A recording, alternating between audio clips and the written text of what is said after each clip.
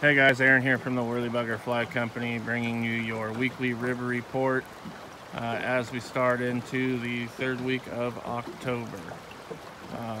Water is low and very clear. It's been on the warm side, cool mornings, really warm afternoon, so the weather's been comfortable and nice to be out here. A fair amount of traffic on the river. Fishing has been pretty good. Early morning, dry dropper, nymphing, afternoon, certainly dry fly.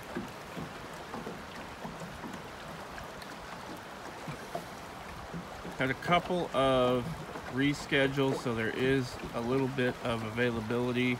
If you call and check with us, we may be able to get you out. It's not a lot of days, but there were like 2 or 3 left for this month that are still available. So if you haven't gotten a trip and you were thinking about doing one, feel free to call the shop. One of those days may work for you.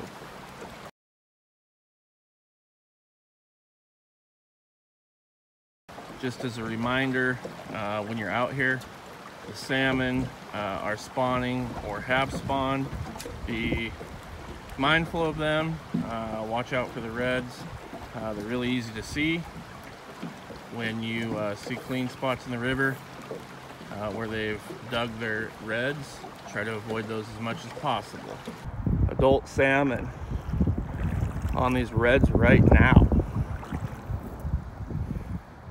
Kind of hard to see there, but anyhow, this whole entire corner here is all salmon reds with spawning salmon and salmon that have already spawned. So quite a few of them sitting here.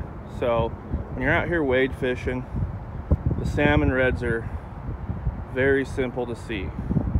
They're big clean patches of gravel where the algae and rocks have been turned over from the salmon digging their nests for their eggs.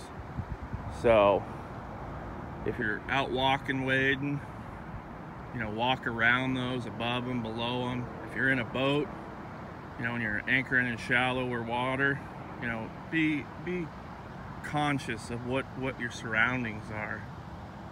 It's pretty neat. I've lived here my whole life, and I've never seen sockeye spawning in the main stem of the Yakima River. So obviously, they're making a comeback here. We want to keep it that way, but at the same time, we want to do our part, protect the fish. Not only the salmon, but the salmon make the biomass in the river better, which therefore makes the trout fishing a lot better.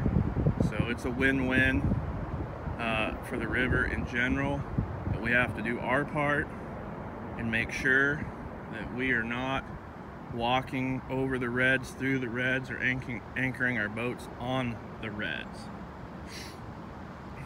If you're with a guide service and you look over and your guide is anchored on a salmon red, you are not with a professional guide service.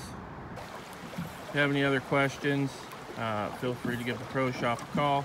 Insects right now, October caddis, crane flies are kind of wrapping up.